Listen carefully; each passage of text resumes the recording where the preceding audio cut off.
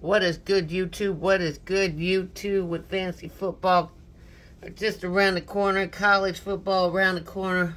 We're amping up videos to put out, lives go, and stuff like that. But I just want to refresh your guys' memory on some players that got hurt last year for wide receiver and for running backs. Got my slips. For running backs, we got Nick Chubb, man. That dude had a really, really bad knee injury last year. It was late in the season. All three, the ACL, the MCL, and there was another one that tore. And then he had surgery. And then come November, he had to have another surgery. So that set him back quite a ways. I don't think he'll be really in football shape until probably November, December. I'm not even going near Nick Chubb. Kyrie Williams, he has a high ankle sprain and a foot sprain. High ankle sprain and a foot injury before OTAs even started. But they did get Blake Corum from University of Michigan. Raheem Mostert, knee and ankle injury, and he's up there in age, so I'm taking a lot of Devon Achane. Then we got Devon Achane, who had an MCL sprain in his right leg, but he's young. You know, with medicine the way it is nowadays, they can bounce back from that. But just a heads up that, you know, even though he was a workhorse last year, I do not think he's going to be a workhorse this year. And then you got J.K. Dobbins, Achilles tear.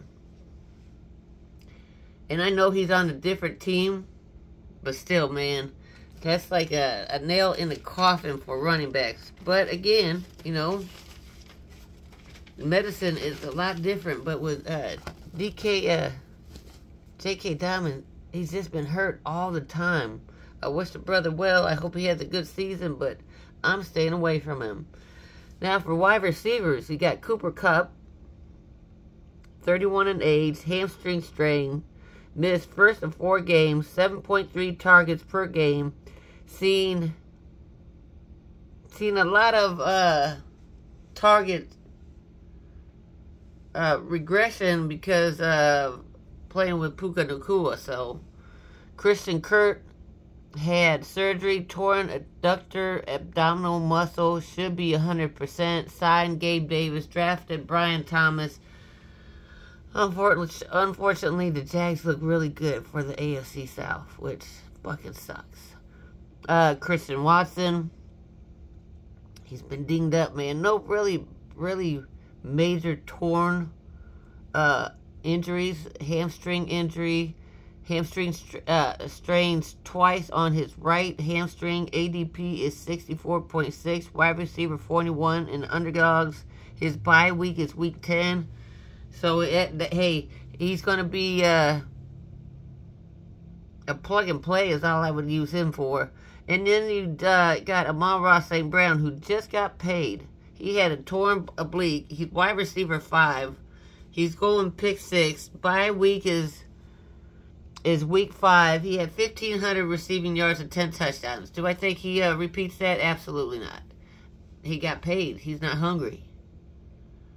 And there's a lot of mouths to feed on the Lions. But these are just players that you should be aware of if you guys are going to draft them. Peace.